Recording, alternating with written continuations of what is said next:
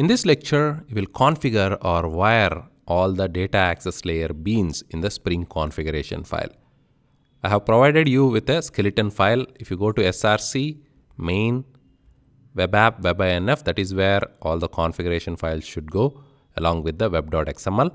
The dbcontext.xml is the Spring configuration file for configuring our database beans. You could name this file whatever you want, doesn't matter. I will show you this file name goes into the web.xml. Double click to maximize. It has the root element which every Spring configuration has, beans, along with all the Spring namespaces from which we can use the elements within the beans element.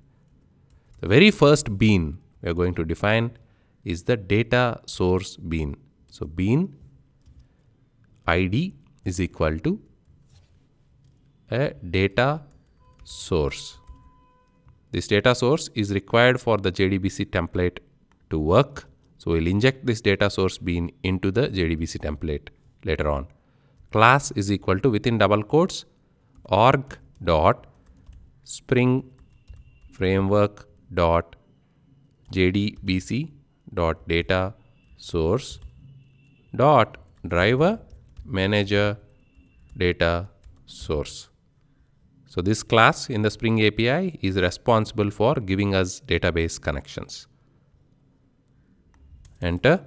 We need to tell this class or inject into this class the properties that it needs, like the driver class name, the driver URL, etc. So property, whenever we use property, this is setter injection. So we are inside this class, there will be setter methods with these property names which we are using here.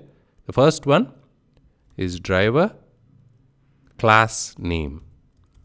This is the JDBC driver class name we want to use.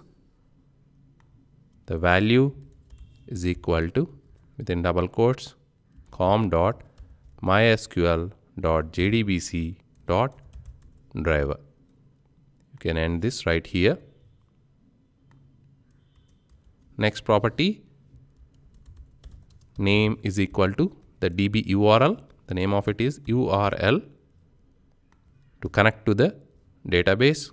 Value is equal to, within double quotes, JDBC :mysql : 2/ localhost. This is the machine where MySQL is running, :3306, which is the default port number for MySQL, /mydb. That is the database name for my database. If you are on a different database, if you are using Oracle, this string will change. You can Google and find out what the string is. Close this element right here. Two more properties. Property name is equal to, within double quotes, username to connect to the database. Value is equal to root, in my case is the username. And the last property, name is equal to password and value is equal to test. You need to configure the values for your database appropriately. Close it right there, Ctrl+Shift+F2, format, remove any unwanted spaces. So that's the data source bean. The next bean we are going to define is the JDBC template, which we need in the product DAO impl. Right here, we need to inject it here. So we need to configure it in the Spring XML before we inject it. Bean ID is equal to JDBC template. Class is equal to, once again, the class is in Spring API. If you go back to your DAO impl, you can grab this class from here, org Spring Framework JDBC core JDBC template. Paste it and close it right there. But we need to inject the property, so don't close it. Enter, less than symbol, close it right there, and then only one property. Property name is equal to data S capital source and use a attribute called ref. If you hit control space, it will show you all the attributes. Reference, we're going to refer to the bean we have instantiated here, or we have asked Spring to instantiate. So data source. Close that ref right there. The last and final is our DAO. We need to configure the DAO as well in the DB context so that we can later on inject this DAO into our web services layer class.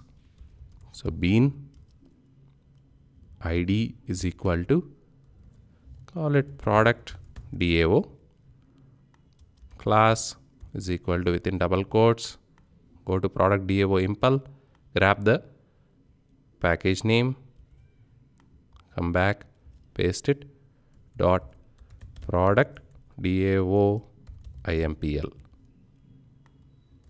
This has a property again. We are using setter injection throughout. So property name is equal to JDBC template.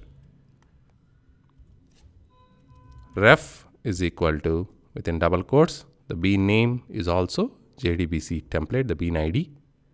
Close it right there. Control Shift F to format. So in this lecture, we have configured all the 3 beans that are required for the data access layer to function.